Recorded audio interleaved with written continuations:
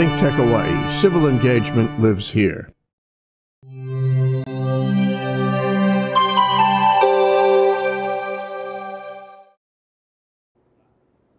Welcome to Education Matters on ThinkTech Hawaii, and I'm your host today, Carol Mon Lee. Our show is called Why Asian American Studies Matter, and we're going to talk about recognizing the importance of the study of the Asian American experience and how some universities are responding.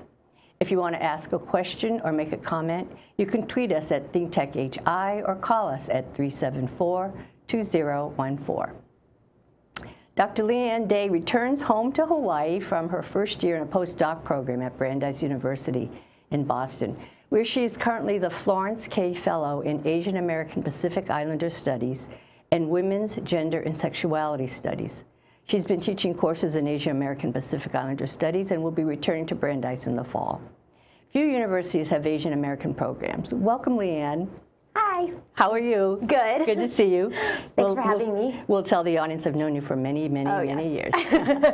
So tell us, you just finished your PhD last year, and you have many areas of interest, but in particular, this topic is important. Asian American Studies matter. Why is that the case, and why is it important now? So I think it's sort of useful to kind of give a context of how I came about this field. You know, I grew up in Hawaii. I never really thought about it.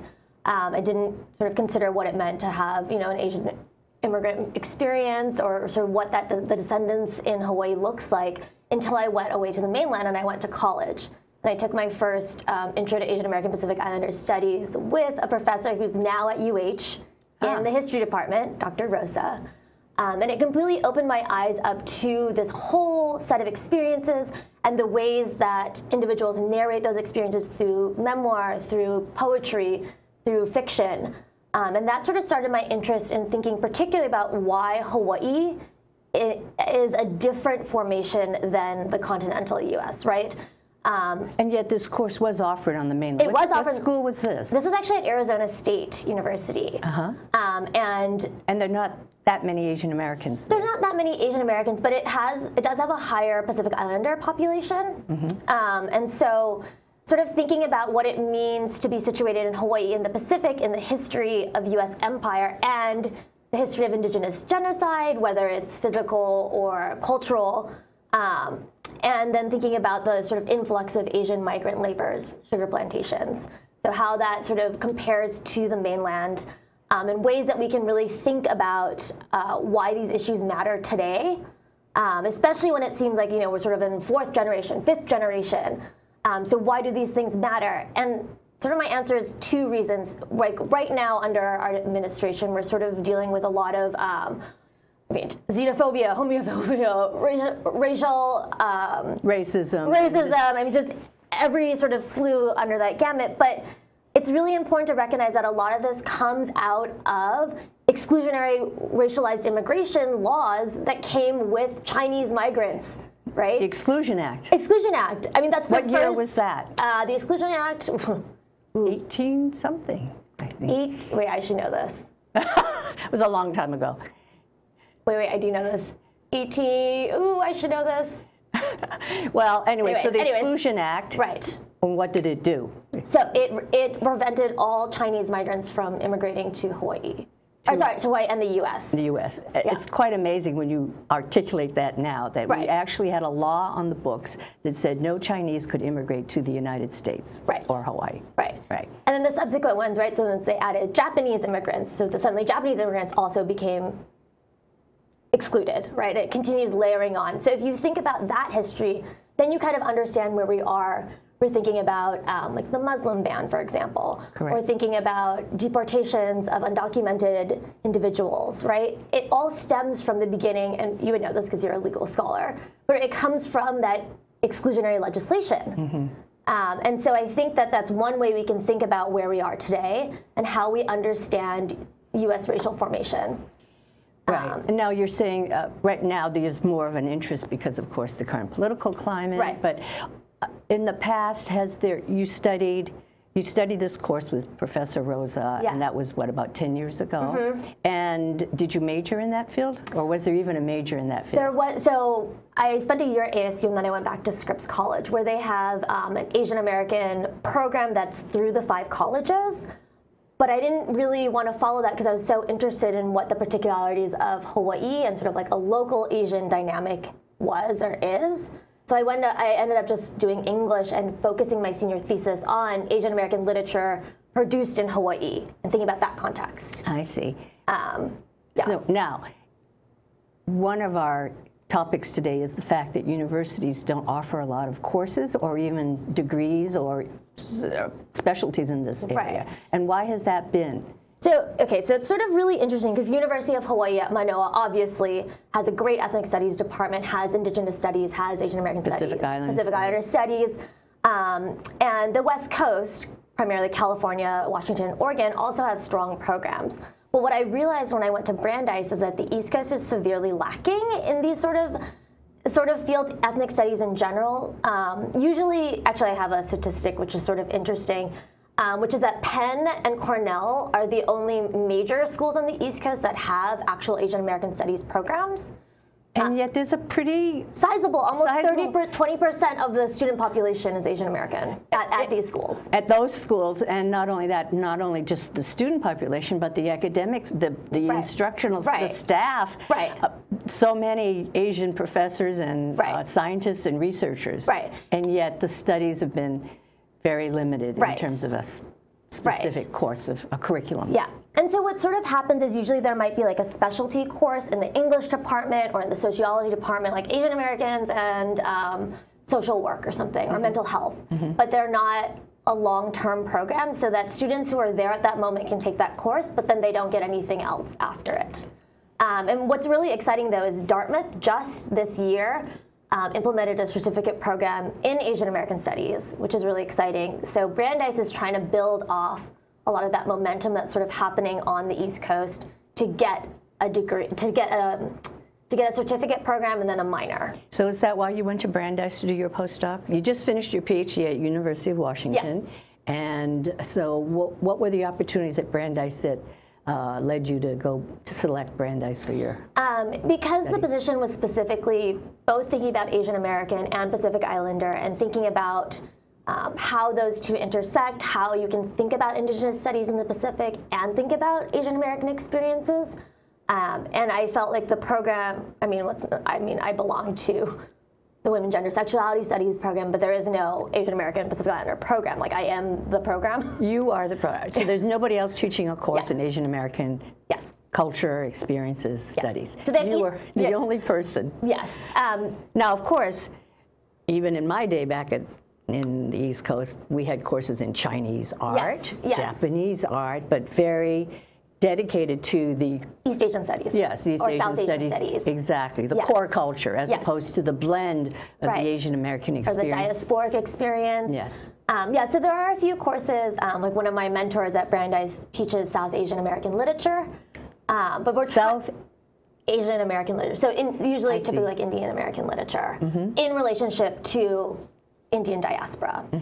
So it's sort of those types of courses, but they need to be housed in an actual program so students, A, have a reason for taking them besides personal interest, right? So it fits a program, it fits a minor. Right. And it also shows the university's support of like why this matters.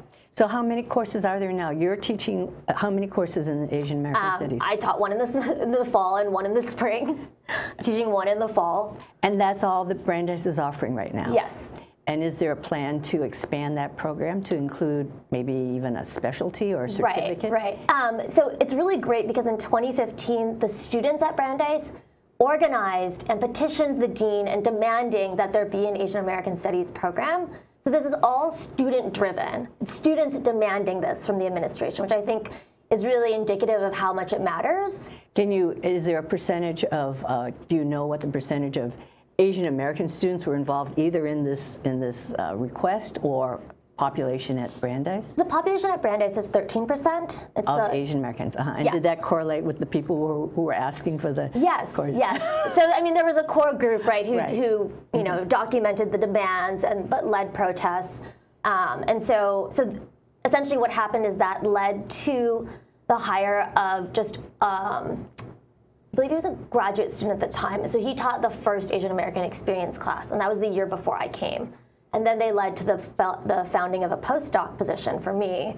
And then now we're working to try and sort of advocate for a long-term position and to build a program actually at Brandeis. And so what would that program look like for Brandeis? Like, are you using another school's program? I know that Princeton has something similar? Yes, Princeton has something similar. And then I've actually talked to a colleague at Wellesley, and they built a program as well. So I think sort of the ideal is to get cross listings from courses that already exist. So whether it's, you know, modern Chinese art, or if there's something on public health and immigrant communities, yeah, something like that, that could be cross-listed. That's sort of the plan. So work with what we have and then build.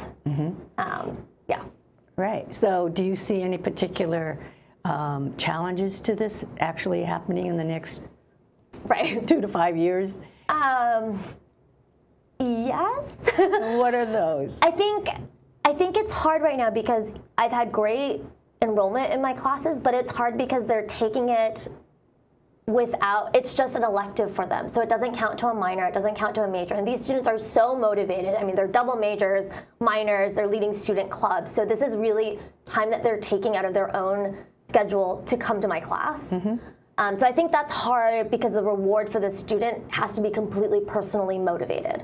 The personal stakes are so high that they're going to take an elective that doesn't count toward any. But it's also a rigorous class because, of course, I'm assigning a lot and wanting them to engage in the material. What kind of material do you use? Everything. So I taught a survey course, so an intro, and so that's, you know, a historically based course. So I used a lot of historiographies, but I supplemented with memoirs. Like whose memoirs? Carlos Bulosan, America's in the Heart, touted as the first Filipino-American memoir and Asian-American memoir. I also taught Mary Pak Lee's Quiet Odyssey, which is the story of a Korean-American woman, which is very rare for the early migration period. And then I love teaching novels because I'm still an English scholar. So I taught No No Boy by John Okada, which is about the No No Boys and the loyalty questionnaire during World War II. And then I try and move it into a little more contemporary. So I taught Everything I Never Told You by Celeste Ng. And then this last semester, I was trying to teach more Hawaii-based text. So we did things from Bamboo Ridge Press, so like Daryl Lum, Eric Chalk, Nora Okja Keller.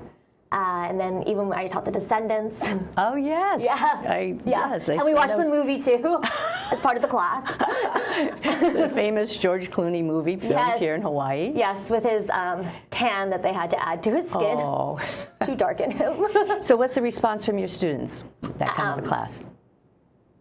Not to sound, you know, so one, they've never learned that history. They've never learned the history of exclusionary immigration, ever.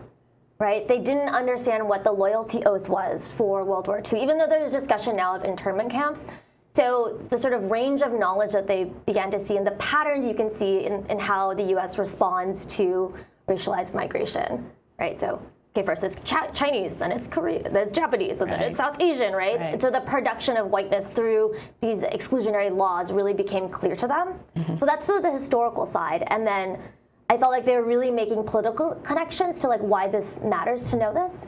And then on sort of like a more entertaining side, actually being exposed to experiences that they related to, whether they were fictional accounts or memoir, the students found really rewarding that their experiences mattered, or like their parents' immigrant stories had another voice somewhere else, right? So like they count. They matter. Right, they matter. Well, on that note, thank you so much, Leanne. We're going to go to a short break. This is Carol Mon Lee on Education Matters with my guest, Dr. Leanne Day, and we're talking about why Asian American studies matter, and we'll be right back. Thank you.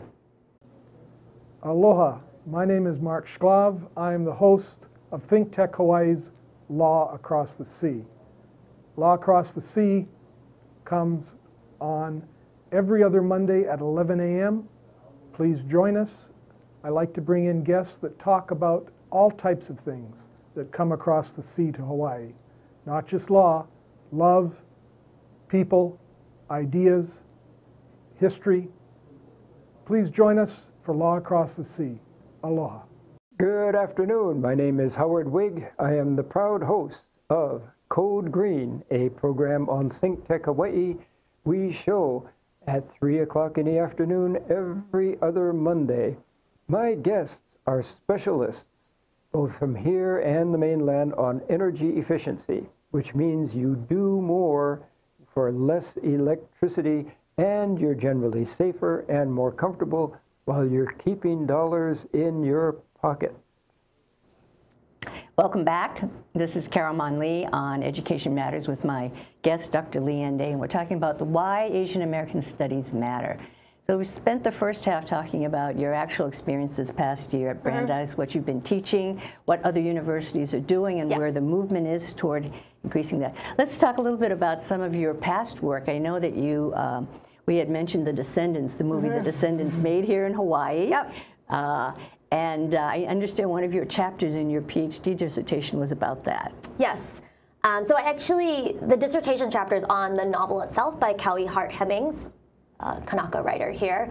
And so what my dissertation also tries to do is it pairs historical events of U.S. empire in the 19th and 20th century. So for example, in the Descendants chapter, I talk about the Mahele, 1848 Mahele. And I talk about the privatization of land, the division of land as a consequence of U.S. empire, and how that sort of historical trajectory of land dispossession, indigenous dispossession, plays out in a contemporary novel, right? So it's not a novel that's written, in 1852 about a Kuleana. No, it's not historical.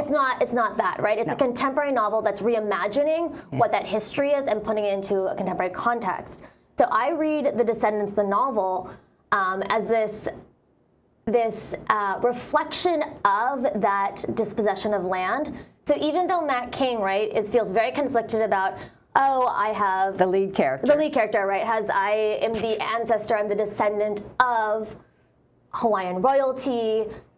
What do I do with this land that I've inherited? And he struggles over this, right?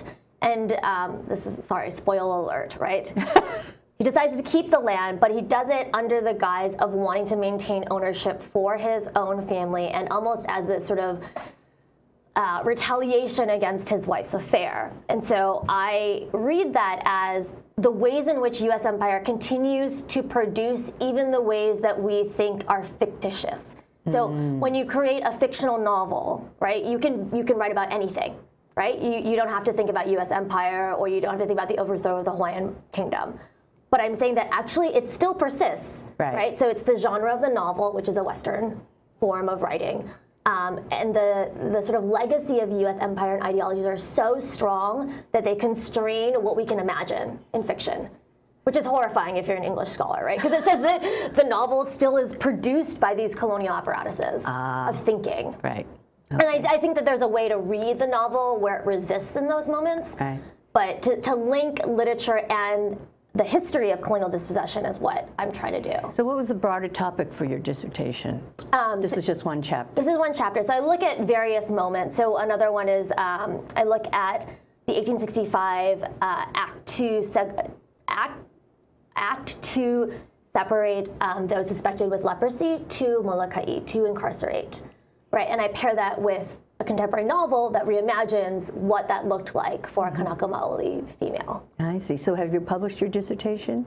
Not yet. Okay. I'm working on turning it into a book manuscript. And what about chapters of it? I see some of the Intimate Relations, Land and Love, and the Descendants. That was published in Critical Insights, Multicultural Identity. Is that a So it's a collection of essays that are specifically geared towards teaching undergraduates, sort of like literary analysis and multicultural sort of ways of reading. And so in that one, I actually look at the movie and I look at the soundtrack, which uses Gabi Pahanui throughout, and I link it to sort of how the director, Alexander Payne, used the selection of Hawaiian songs to sort of mimic what's happening in the narrative and what happens when you look at the soundtrack and the film with the novel and the narrative itself. Right. Because we talked earlier that you have been teaching a course on pop culture. Yes. And this is really I love pop culture. So tell us about that course you taught this past year at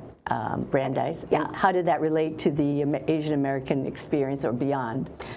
So it was actually because the students that were working on the like the student task force were like, you know, would be really great would be a pop culture class, because we have Fresh Off the Boat, which is the ABC TV show. We have Crazy Rich Asians coming out. There seems to be a lot of talk about what representation looks like. And a lot of comedians. We were talking about a lot of comedians who are Asian American. Ali Wong. And then we also Margaret Cho. Margaret Cho as well. Joe Court. Yeah. And See, I even know a few of these you do. names. Yeah. And also there really were all those issues of of yellow face casting. Yes. Representation. Representation right? matters. Yes. So the course was framed around those ideas, and what sort of came out of it that I hadn't expected is that a lot of the students who didn't take my first class were sort of lacking in some of the historical context for why you have the Asian nerd character, like from the Goonies. Like, where does that come out of? Or why do you have the glasses and the engineer? Yes. Yeah, like I make everything. Like, where does that? Because it all stems from like the model minority production, right? Like, they are good at science, they are good at math, right? So we sort of broke apart these archetypes and saw how they both developed, get perpetuated. Yeah, and so it was most exciting to see when we were reading things produced by like Eddie Wong, when we read his memoir and we watched the pilot Fresh Off the Boat, and we compared it with his, in 2014, he broke with the show, claiming that it didn't represent his experiences and that they had turned it into sort of a palatable sitcom for the broader audience. The broad white American family. And so having students be able to engage with that level of cultural criticism, like see the original text, see it being depicted on a TV show, and then hearing what the author himself thought of it. Right? Well, what do you think of it? Do you think it's sold out, basically? I mean, I think a memoir is very different than a sitcom. A family sitcom, a 30-minute sitcom, is a very particular genre, right? Right. You have to relate to some component. And it has to have a certain mass appeal to get on TV. Right. And an audience and stay on. Right. So I think they're different. I think it's great to have Fresh Off the Boat, especially because it took 20 years between Margaret Cho's All-American Girl to Fresh Off the Boat to actually have a regular show. Yes, a regular show. So I think there's great steps there. I think that when you read the memoir, you understand what's lacking. And I think that's a larger problem of like Hollywood and broadcast television. I don't think it's something, one show can fix or something like that. Well, I know you're also studying, you also have very many other areas of interest. And let's talk about some of those. And I'm going to, let's see.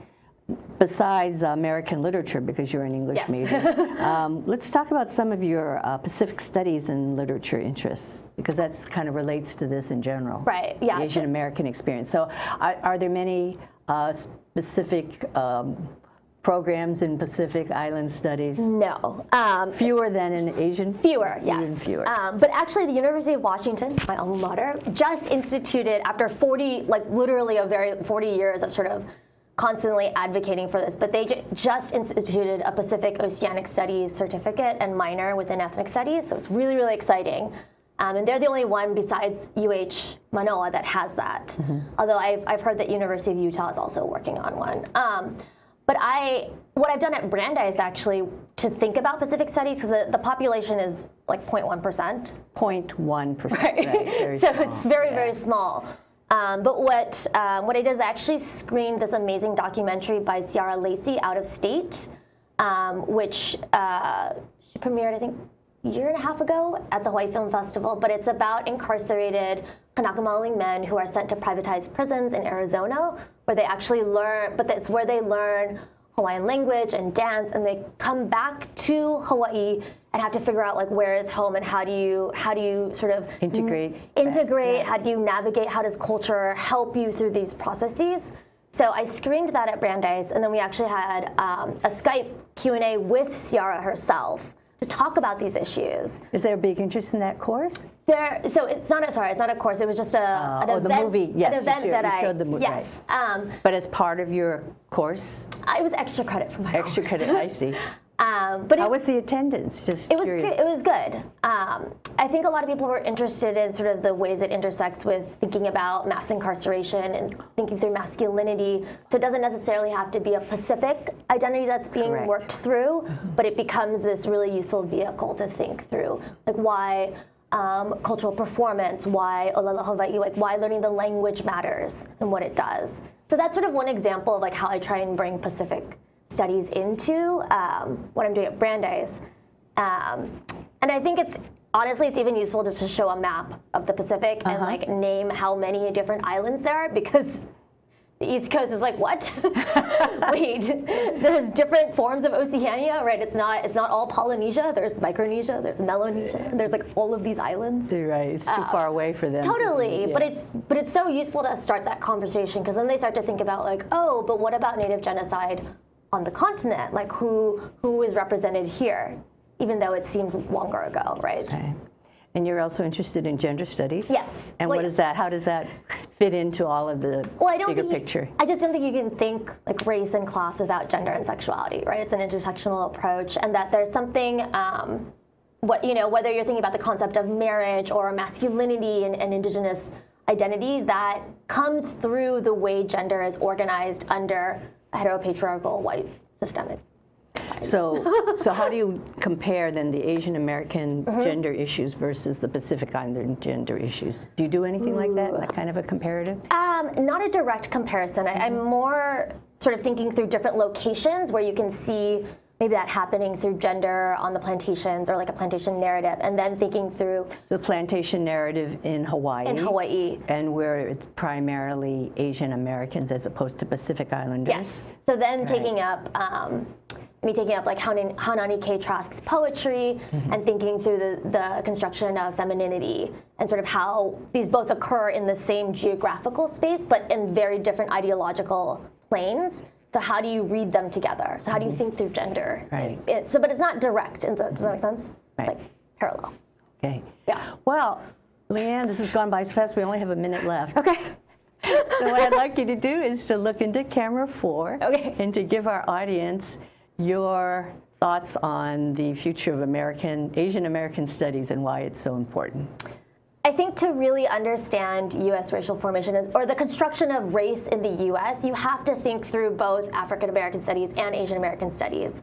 And so go see Crazy Rich Asians, go check out, there's so many authors, right? Like, watch The Descendants again. Watch The Descendants again and think about, especially if you're from Hawaii, like how is Hawaii being constructed and how are Asian Americans being constructed in this narrative? And I think one thing that I just want to say that might be useful is that a lot of my international students talk about how they didn't become Asian American until they came to the US.